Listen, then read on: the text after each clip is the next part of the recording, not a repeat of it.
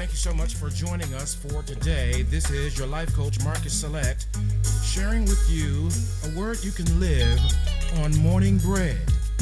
Brought to you in part by Salette USA TV Networks from Atlanta. And this is where you can call, text, or chat. Let someone know that Morning Bread is live and on demand on your Salette USA TV network. Whatever you do, remember this: Salette USA Networks is committed to your wholesome and positive media content. All right, let's get right into the word. Coming to you straight from the Salette USA TV studios in Atlanta. This is Morning Bread, sharing a word that you can live.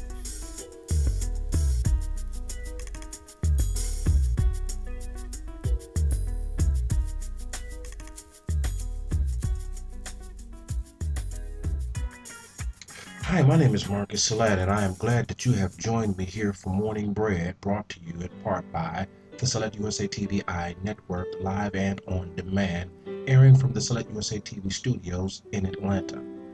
And I want to encourage you to invite a friend for the session of which you are about to view. The first of many, of course, but the series is entitled, When Sex is Not Enough. In order to grab, if we can, or wrap our arms or hands around some of the cultural devastations that is taking many minorities down a slippery slope. I don't want to bore you too much with statistics. I don't want to overwhelm you with terms, but I do want to encourage you to at least listen and pass this information on. Father, in the name of Jesus, we ask now that your Holy Spirit would guide this session. We ask that your Holy Spirit would break through the blockages that we have put up, the walls, the hurts, and the pains, and cause us to hear and understand. In Jesus' name. My goal for you for this session is this: that in some way, shape, or form, in your own language, as one bishop put it one time, you would be able to digest the few points that I will share with you so that you can heal. If we don't begin to share information with our preteens, teens, as well as young adults, and let them know, number one, they are not alone.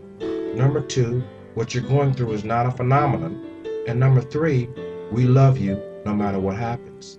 We're going to have a slippery slope for a long time to come. And generations will be affected because we wanted to approach a situation, as I said early on, from the way we wanted to hear it. So this is a conversation with the coach about sex and when sex is not enough. And I want to start off with my theme scripture, which I will be using along with some others later on, but my central theme scripture will be coming from Proverbs chapter 21, verse 17. 21, verse 17, reading from the Amplified Bible. He who loves pleasure will be a poor man, and he who loves wine and oil will not be rich. That if we sink our whole entire life into pleasurable pursuits, we're going to come up short. If you sink your entire life into the way you groove, in the way you knock the boots, as the young kids used to say many years ago, if you sink your entire center of being upon a booty call time and time and time again, you are going to come up short. Now, if I had a topic for today's thought pattern to begin this series, when sex is not enough, it would be this: we do not live in an ideal world. We do not live in an ideal world. The Bible says in Romans chapter 3, verse 23, keeping my sessions as simple as I possibly can, for all have sinned and come short. All of us, no matter our structure or our culture, have fallen short of the reflection, the word glory, connotates or hints in the Greek that it reflects. We all have come short of the reflection to look like our Creator, God Himself. Romans 6:23 says, for the wages or the payment of my decisions, my mistakes of pursuing pleasure centrally in that moment over common sense, over responsibility, over accountability, over my family, whatever the case may be, for the wages or the paycheck of my decisions, my wrongdoing is death. That word death there, it's just not a culmination of the physical death, but it is the initiation of a spiritual separation from destiny, purpose, and that which I was designed to do. I was designed to win. We were not designed for defeat. Why? Because if you look at everybody's situation throughout life, throughout culture, throughout the races, throughout the history of mankind, you find that men want to go from here to here. They want to go from there to there. Why? Because there's an innate ability, as I've said in the past, inside of us that makes us want to go to the top. So, hence, if there's an innate ability in all cultures, races, and throughout the history of mankind to go to the top, this desire, this drive, this leadership quality, this successful, admiring quality comes from someone bigger than us. Our mistakes, the payment is separation from the ideal situation that God had in mind for you and I. Even throughout my culture and my structure, that doesn't necessarily mean I have a handle on the ideal situation that God has in mind for me. Because we as humans try to convey what God wants for folks, but too often, more than not, we have not been exposed to enough of God having His way for us to even connotate what that would mean for us. Having fell short of that original design, original mirrored image, the payment for our sin or mistakes is that now we have become separate through confusion, chaos, drama for your mama, baby daddy, and all that. We have become separated from the original intent of our creation, because we were created to win, we were created to be wealthy, we were created to be healthy, but because we have engaged in the pursuit, in many cases, of pleasure, have found ourselves lacking or coming up short. We need to tell our kids, daddy came up short too, mama came up short too. Not in an arrogant way that we're proud of it, but Romans 3:23, we all have sinned and come short. And the payment is separation from the intention of God through what is called death in the scriptures. And don't you feel like you're dying? You don't have money from Peter to pay Paul. Don't you feel like you're dying? You can't have a conversation with your mate for fear of retaliation, high defense mechanisms, walls thicker than Fort Knox. You can't instruct your kids. You can't go to church and serve in a particular ministry without being offended, hurt, broke down, and having to put up a fake face in order to survive the moment. Don't you feel the death in the air? Don't you feel the death in the culture? Don't you feel the death in the home?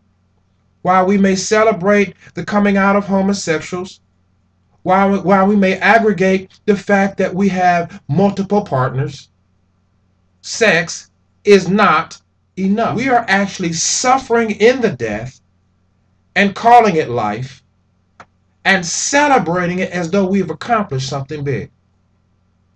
But I want you to know, we are not living in an ideal situation. 70% of the homes that are in America now are single-parent homes. This is not ideal. The divorce rate is over 47.8% in the Christian community. This is not ideal. Unwed mothers who are under 21 are more likely, 2 to 5 times more likely, to experience poverty than any normal young adult mother that decides to have a child, particularly in wedlock. The probability of poverty is induced faster and quicker under 21, single mother, single father, without a mate, without finishing college or high school. Don't you smell the death? Don't you smell the death even though after you've gone through the act of sexual contact, you hear something ringing in your mind and in your spirit perhaps that says, now what? The girls, through their dynamic destiny makeup, says, will he love me? That's God right there speaking through you, and you don't even know it. The guys are saying, what is my next pursuit? That's God right there in them, and they don't even know it. Because guys are built to achieve, and girls are built to relate. Women are built to relate, and men are built to achieve. Check online, check the web, check the stats, check the scientists, check the psychologists, check the sociologists. Men are from Mars and women are from Venus, or men are from Venus and women are from Mars. There's a different decorum for the creative purpose of each species. And so when you don't know the purpose of a thing, we tend to abuse that purpose, that thing of which would serve as a great purpose in our lives had we had definition of what to do with it. And while we have, from my perspective, come from a more conservative culture, we have stepped on those who are caught up in a liberal movement. And we ourselves, conservatives, I'm not talking about politically, conservative in morals, conservative in how we grew up perhaps, still are pointing the finger, and liberals are still saying, aha, I'm having a great time, and death is on both sides, the left and the right, north and the south, east and the west. Death is in the air. This is not an ideal situation. You were not meant to be $10,000 in the hole, which is the cost of having a baby the first year, out of wedlock, without a husband, without that man standing by your side. Hence why, in some cases, most cases, 80% perhaps, the thought, you may not acknowledge it, you may not say it to your sister friends, why didn't he call me? Or he just thought he was. So you dumped him and went on to the next thing because you survived the moment, but you never processed it, as I always say, and you never really got to the crux of the matter. You may look at a rapper and say, well, he didn't come up short. Check his life. You only saw what was televised. The revolution, as it's once said, will not be televised. You say, well, that person didn't come up short. He's got it going on. Girls are all around him in the video. No, you only saw the news clipping. You only heard the words that were the talking points.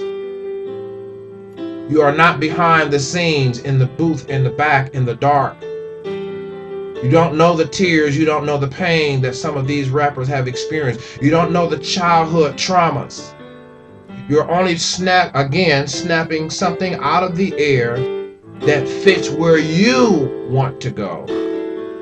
And you're forming it and molding it into a tool that will advance your selfish, self-centered desire. I'm guilty just as well. We do it very well. That is the human way. Get out of your own way. it's not necessarily recommended that you continue to experience life as we know it to learn the lessons that I am sharing with you today. Until next time, this is Pastor Marcus Salette, pastor of the Gathering Fellowship, president of Salette USA TV Networks, and your life coach. Join me on Fridays for the Coach Approach to Life show every Friday at 9 p.m.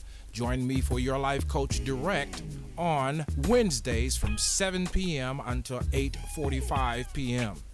And if you have any further questions, don't forget, email us at partnerships@marcussaletteministries.org or Salette USA TV at Y7Mail. The studio number is also available for those of you that need prayer and consultation, 678-374-3344. Got to go now. Until next time, find your destiny and live.